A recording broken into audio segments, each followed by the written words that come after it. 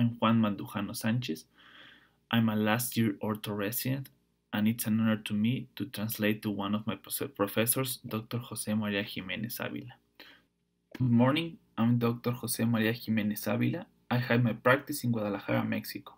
I'm in charge of the spine clinic at the Centro Médico Nacional de Occidente, IMSS, and I'm the regional director of social service in medicine at Tec de Monterrey on the Guadalajara campus. During these sessions, we are going to share some concepts related to the management of traumatic thoracolumbar fractures. I have nothing to declare, and this is part of the academic activities that we have been doing recently. Among the objectives we will talk about today are to describe the classifications of thoracolumbar fractures, the biomechanical principles in the treatment of these fractures, to describe the treatment options in the types of fractures, and to identify the criteria that help decide if we opt for a non-surgical or surgical approach. We know that the treatment of these fractures is challenging. Potential complications can lead the patient to a miserable fate, generating pain and progressive deformity if the evaluation process and early systematic and comprehensive management are not carried out appropriately. This type of fractures has been the great interest through history, as we can see in different old engravings, where one of the fundamental objectives is to improve stabilization, reduce and decompress the spine. The most important thing is that the decisions we are going to make are decisions made based on our capabilities, our knowledge, and obtained through experience and what with evidence tells us. Always based on ethical concepts and also taking into account patient expectations. As far as incidence, we know that this type of fractures occur more frequently between the T10 and L3 segments. We see that they occur more frequently between T12 and L1 segments, accounting for 40 and 45% of the fractures in this segment. The spine must reconcile two imperative contradictory mechanisms. One of them is rigidity and the other is flexibility. With this in mind, we always have to consider the structural and functional aspects of treating this type of patients. Surgical principles are based on this scheme. When we have a patient with spinal injury, the first question we must ask ourselves is whether the spine is stable or unstable. If the spine is stable and does not have neurological involvement, which is the second question to ask, management can be non-operative. On the other hand, if it is stable but with an associated neurological deficit, then we must decide on the surgical management. For all unstable fractures, whether or not they have neurological involvement, we must think of surgical management. The principles that we must take into account every time we elect for spine surgery are the principles of decompression, stabilizations, balance, and fusion. This will allow us to obtain a better result. We know that patients who have neurological involvement can be decompressed, and well, this can generate some effect in terms of its stability and also improve the functional aspect when the patient has an instability generated by the fracture and we plan to stabilize it with screws. We must at this point consider the structural aspect and not forget it when we're going to place our rods and we want to leave the column as stable as possible. We must always take into consideration that we must leave a balanced spine, otherwise we may have unfavorable long-term results. Therefore, the goals of treatment must be to preserve or recover neurological integrity, reduce displaced lesions, maintain balance, preserve stability, and avoid chronic pain and late deformity. To accomplish this, we must know how to classify thoracolumbar fracture. We know that over the time, spine fracture classifications have undergone a series of changes in which they take into account precisely these functional and structural aspects.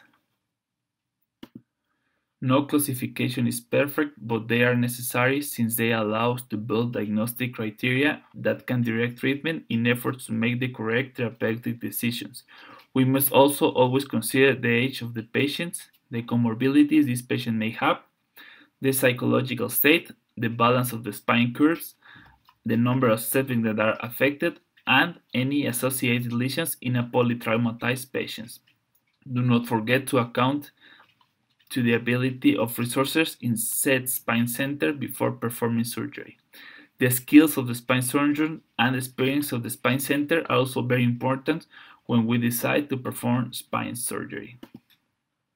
One of the classifications that we currently use the most is the AO classification, with the thoracolumbar fractures in type A, type B, and type C, which has a series of variabilities that definitely give us much clearer idea of what type of management can we opt for, and can even determine if we should take an anterior or posterior approach. We can also deduce whether we can manage the patients non-operatively, which most type A1 fractures can. We must always keep in mind that regardless of the fractures, we must take general structural evaluations to always leave a balanced spine. Some of the parameters taken into consideration are spinopelvic parameters, such as the pelvic incidence, the pelvic inclination, and the sacral slope. We always take into consideration these values. Every time a patient arrives, it is necessary to obtain pre- and post-op values to be included in the medical records.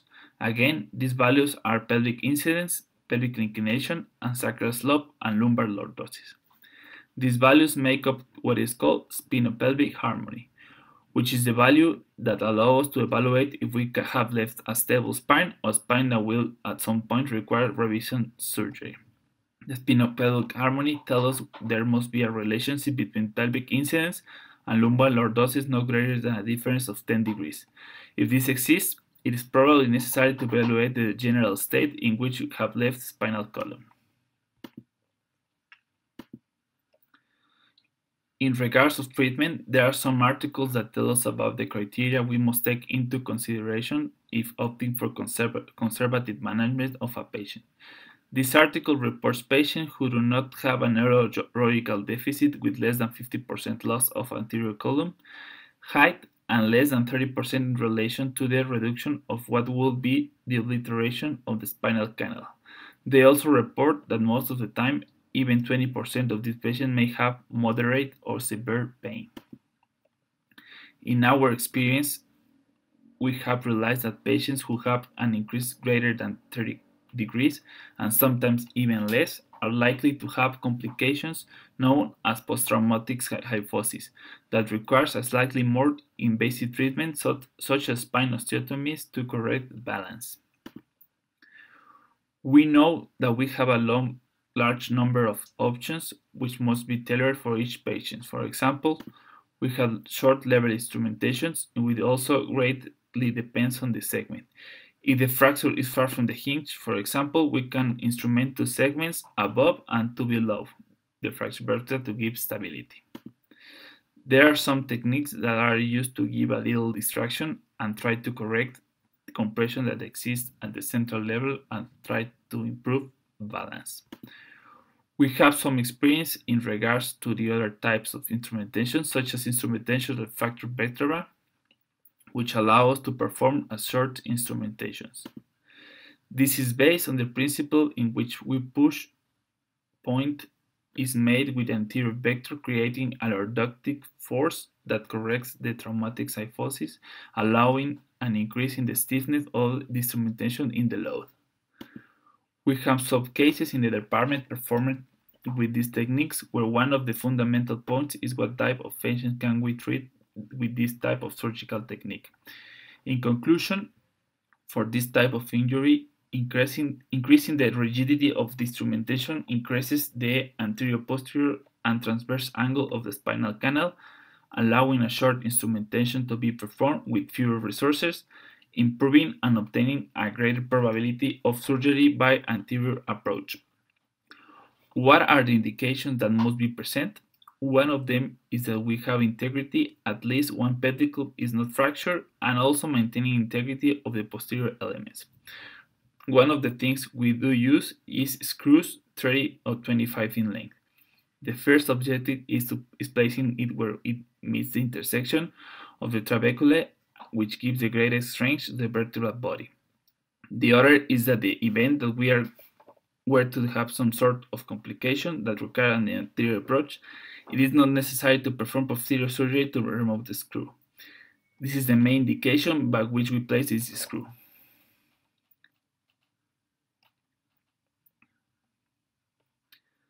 We know we can perform instrumentation either anteriorly or posteriorly, using various resources trying to give that stability to the segment, and well, we can do it anterior spacers that are really being used more and more because they give stability to an anterior segment, and or even with the use of some type of mesh with the graft.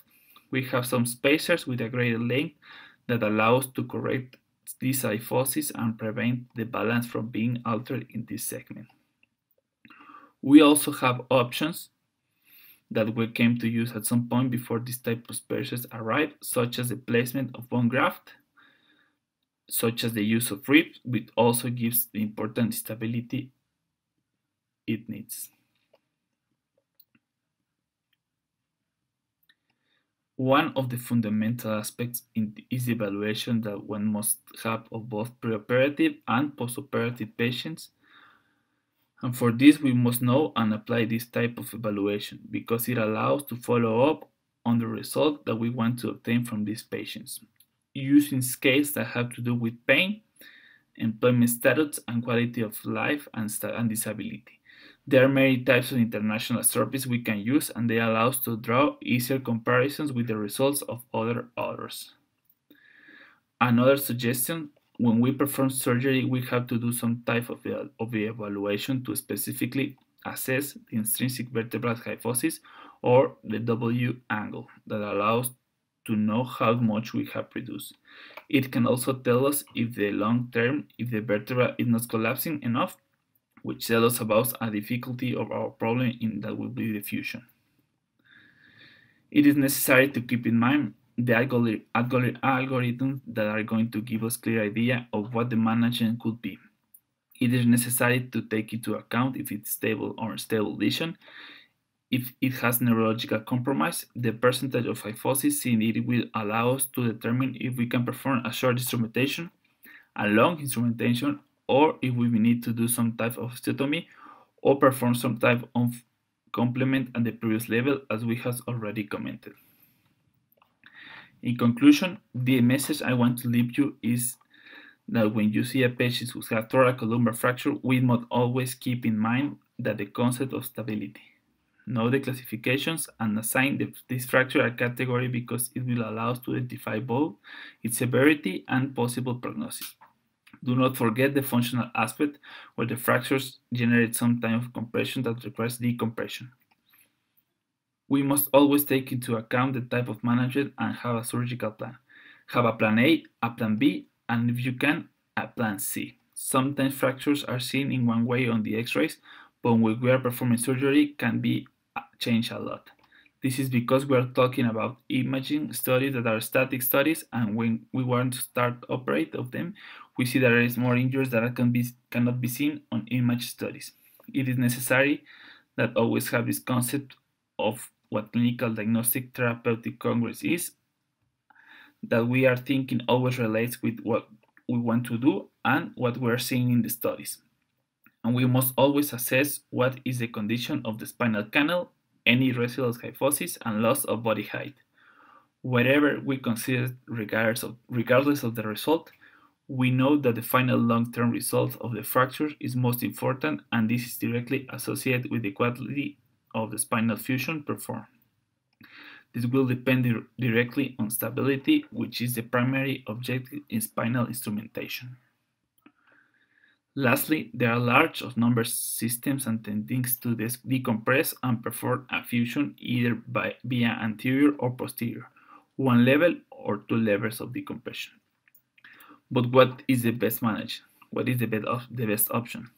All this must be based on what we know as evidence-based medicine. That's what I want to share. I'm very happy to be with you. I will see you soon. I hope this will be useful. Thank you very much.